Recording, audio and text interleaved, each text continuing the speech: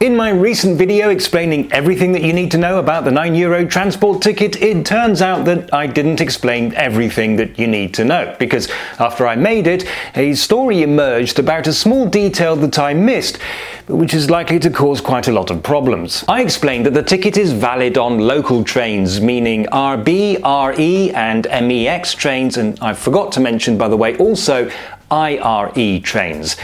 Now that is still true. The problem is that not all trains that have RE numbers are in fact RE trains. They are not part of the local public transport network and therefore you can't use the €9 ticket on them. Deutsche Bahn has two subsidiaries operating the trains. DB Fernverkehr is responsible for long-distance trains which are not covered by the €9 ticket.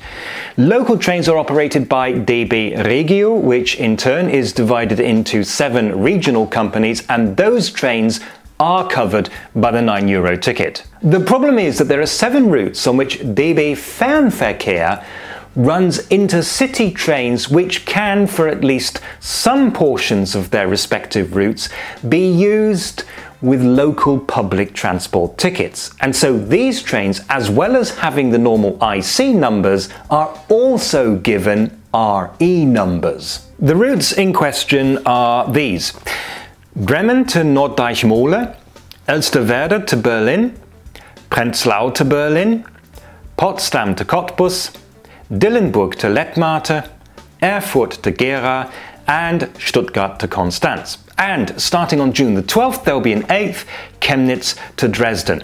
On these routes, long-distance intercity trains can be used as if they were RE trains. For example, here are the details of a train from Bremen to Norddeich. You can very clearly see that it has 2 numbers, one as an intercity train and one as a regional express train. But that's not the awful part.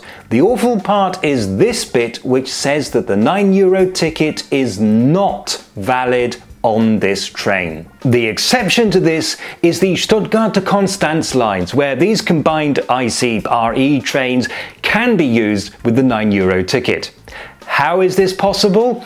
Because Deutsche Bahn has reached an agreement with the state of Baden-Württemberg. See, these trains are not being run by DB Regio, which is being compensated for loss of revenue from ticket sales, but by DB Fernverkehr, which is not being compensated. And this has led to an argument between Deutsche Bahn and the state governments, which goes like this. Look, if you want the €9 ticket to be valid on our intercity trains, you will have to pay us. But we are paying you. No, you're only paying one of our subsidiaries, but it's not the one that is operating these trains. Look, this is ridiculous. You're just splitting hairs for the purpose of being greedy.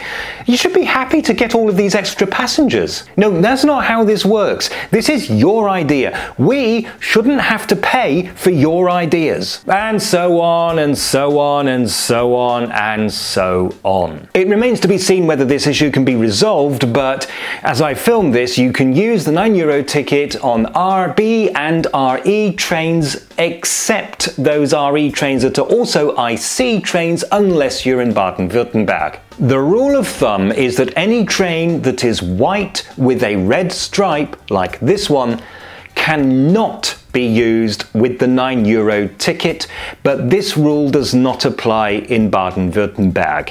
And it is possible, who knows, that by the time you get to see this video, other states may have been able to come to a similar agreement.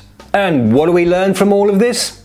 Well, lots of things, but to any politicians who are watching, I would say the following.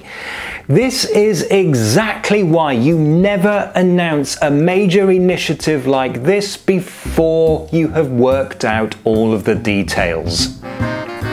And if you didn't see my previous video explaining everything else you need to know, then I've linked to it down there.